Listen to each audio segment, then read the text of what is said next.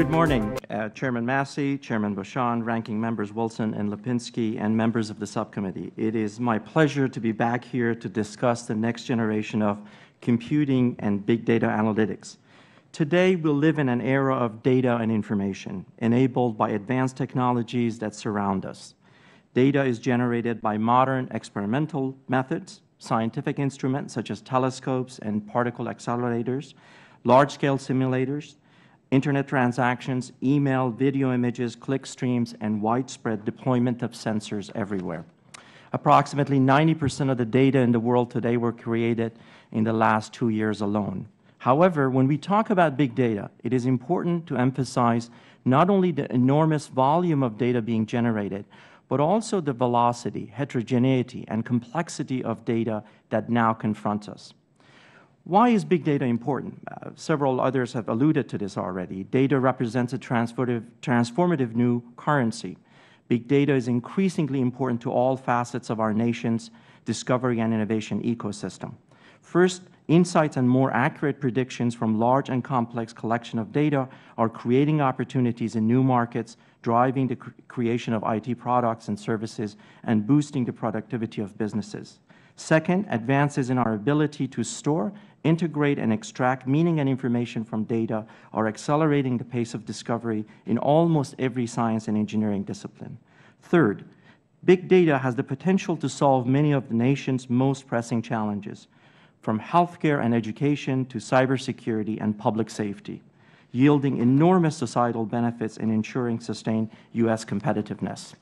Let me share with you just a few examples of the promise of big data. These are all grounded in research that's funded by the federal government or by the private sector, the work that's done in the private sector. By integrating biomedical, clinical, and scientific data, we can predict the onset of diseases and identify unwanted drug interactions. By coupling roadway sensors, traffic cameras, individual GPS devices, we can reduce traffic congestion and generate significant savings in time and fuel. By accurately predicting natural disasters, such as hurricanes and tornadoes, we can employ life-saving and preventative measures that mitigate their potential impact. By correlating disparate data streams through text mining, image analysis, and face recognition, we can enhance public safety and public security.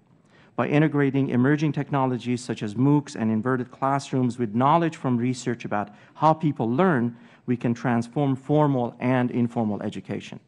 What does this mean for scientific discovery? Data-driven discovery, also called the fourth paradigm, is revolutionizing scientific exploration and engineering innovations. It enables extraction of new knowledge, provides novel approaches to driving discovery and decision-making, yields increasingly accurate predictions, and provides deeper understanding of causal relationship based on advanced data analysis.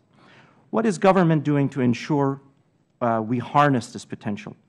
As it was mentioned already, in 2011, U.S. Networking and Information Technology Research and Development Program, also called NITRD, formed the Big Data Senior Steering Group to identify, initiate, and coordinate big data research and development activities across the government to ensure that federal agencies, the scientific research enterprise, and public maximally benefit from data-driven discovery.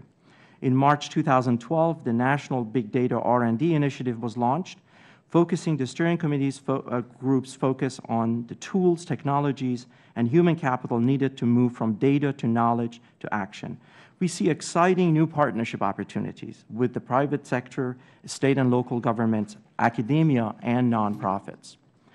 At NSF, we've identified 4 major investment areas that address current challenges and promise to serve as the foundation of comprehensive long-term agenda.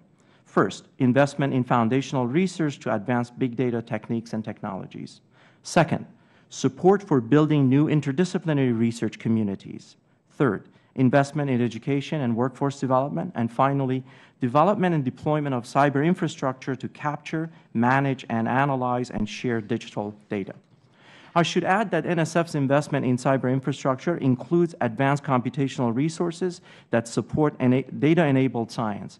In particular, the newly dedicated Blue Waters, Stampede, and Yellowstone supercomputers will expand our nation's computational capabilities significantly. In summary, big data represents enormous opportunities for our nation. Investments in big data research and education will advance the frontier of knowledge, further fostering innovation, creating new economic opportunities, and yielding new approaches to addressing national priorities. Thank you again for this opportunity. I would be happy to answer any questions.